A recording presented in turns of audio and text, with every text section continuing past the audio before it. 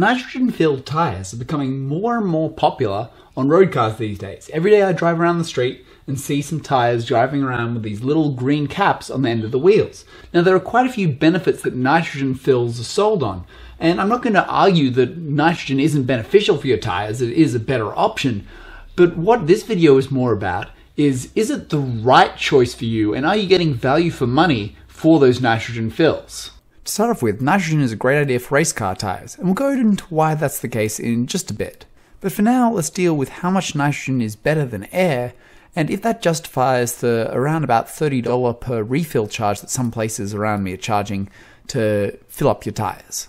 Now the main reason that nitrogen promoters say you should fill with nitrogen are increased fuel efficiency, longer tyre life, increased safety, and improved wheel life. The first main reason that's used for the promotion of nitrogen tyres is better pressure retention. Now this provides benefits such as improved fuel economy because your tyres wouldn't be deflating as fast, better handling because you're always at the correct inflation pressure, and less hassle of having to fill your tyres up. Now what nitrogen promoters say is that nitrogen is a larger molecule than O2, so therefore it leaks out of the tyres slowly. But is there any truth to that? Well, the site getnitrogen.org is a promoter of nitrogen filling, and they actually provide, conveniently enough, a paper on why nitrogen permeates the tyres slower than oxygen. Anyway, I'm not going to go into the details, but they already work out that oxygen passes through the tyres about 3 times faster than nitrogen. But when you think about it, regular air is actually 78% nitrogen. This means that only the 21% of oxygen in the air is actually diffusing at 3 times the rate, and the remaining percentage of air is diffusing it at the same rate as pure nitrogen. So what does this mean in terms of numbers? Well, theoretically anyway, according to the maths by the nitrogen promoters themselves, with the nitrogen-filled tyre, pure nitrogen, you'll get 36 days in between dropping 1 psi, whereas from pure compressed air, you'll end up with just 30. So nitrogen tyres aren't as maintenance-free as they'd like you to believe. Now this was backed up by a 2006 Consumer Reports study that found that nitrogen did produce pressure loss, but the average loss of air-filled tyres was 3.5 psi from an initial 30 psi settings, whereas nitrogen tyres lost an average of 2.2 psi, so about sort of 2/3 or a little bit more of what the air-filled tyres lost. So nitrogen doesn't stop your tyres from losing air, it just slows the rate. People who put nitrogen in their tyres and think they don't have to check it are very wrong, and it is a good habit to check your tyre pressures regardless of what's in them. The next main risk listed is that nitrogen is dry. And the benefits that they mainly list from this are corrosion benefits and also pressure stability benefits. Now from the corrosion side, that doesn't really make much sense. Aluminium wheels don't really have a problem with water in the tyre. If you think about it, the outside of the wheel gets wet all the time, and you generally, on steel wheels and stuff like that, they're painted. So as long as the paint's not broken, you're not going to get any corrosion anyway. The real corrosive environment is outside the wheels, but your odds of having your inside wheel being destroyed from the water in your air are pretty minimal, especially when there's nothing inside the tyre to scratch a protective coating, whereas there's plenty of stuff outside. Now the pressure changes with heat is actually a valid point, and this is the reason why nitrogen is a good choice for a race car tyre. Water vapor dramatically changes how much air expands with temperature.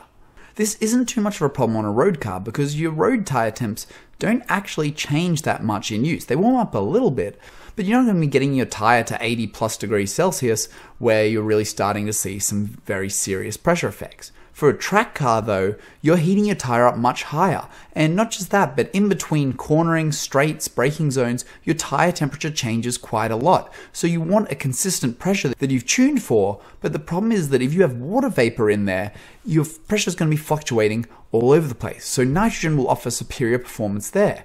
Dry air will offer the same performance as nitrogen, but sometimes it's just more convenient to get nitrogen itself because you don't need an air dryer, you can just buy a bottle of nitrogen and then fill up your tyres that way. So nitrogen, good for race cars because you maintain a more consistent pressure that you can tune for. Another point from the nitrogen crowd is that nitrogen does not oxidize tyres. This here is a set of tyres that is 120,000 kilometers old. So very old tyres. These tyres, I think they're about 20 years old when I pulled them off, got them running for a really long time. And you'll see that the rubber on them is starting to craze pretty badly and they're not looking so good.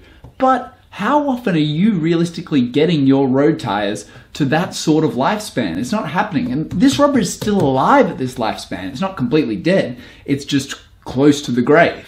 So is oxidization really what's going to kill your tires, or are you going to wear them out first? Now, as with the claims that are false, nitrogen doesn't give you any better handling. It doesn't magically give the tire more grip, so that can be struck off the record.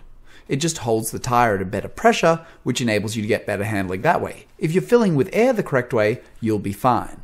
Same thing goes for better tread wear. If you're at the correct pressure with air, you'll be fine. It won't make your tire life any longer unless you're planning on keeping your tires for the next 40 years, and again, keep them inflated the right way. And it certainly doesn't maintain proper inflation 3 to 4 times longer. I think most places that claim that it's 3 to 4 times longer are just looking at the nitrogen versus oxygen permeability instead of nitrogen versus air permeability. So what are the key takeaways from today? Well, if you have a road car, you probably don't need a nitrogen fill.